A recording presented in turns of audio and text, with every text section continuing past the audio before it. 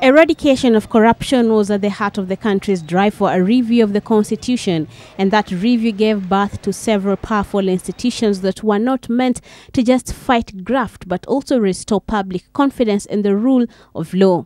Institutions were all designed to achieve integrity, fairness,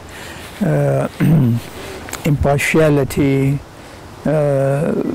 based on merit and based on inclusiveness of all different communities and government and so on. But some of these institutions, alongside the previously existing ones, have done little to change the tide in the war against corruption. At the apex of this unholy pyramid is the Ethics and Anti-Corruption Commission. Just yesterday, its deputy boss was suspended for official malpractice. But his case is just the latest in a string of occurrences that have served to cast aspersions on the effectiveness of the institutions that fight graft and oversee the upholding of institutional integrity.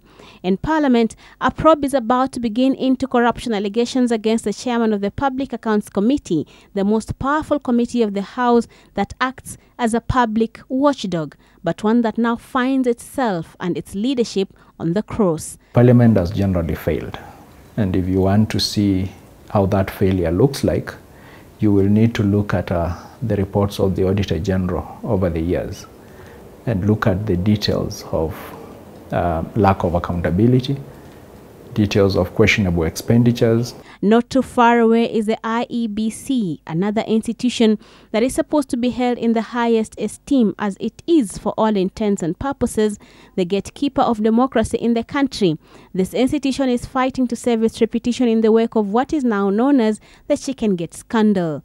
The police force, the country's primary institution in law enforcement, has long been in the corruption abyss and shows no signs of climbing out, perhaps settled to the reality of inefficiency and a doomed existence.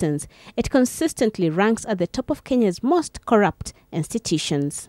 So just what ails these institutions that have been empowered to perform their mandates but fail to do so?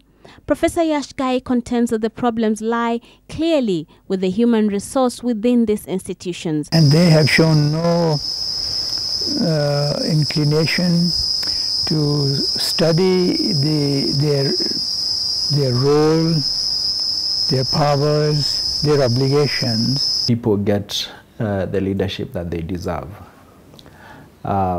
But I would very quickly say that largely Kenyans are responsible, because Kenyans exercising their vote in a conscientious manner can transform and change this country.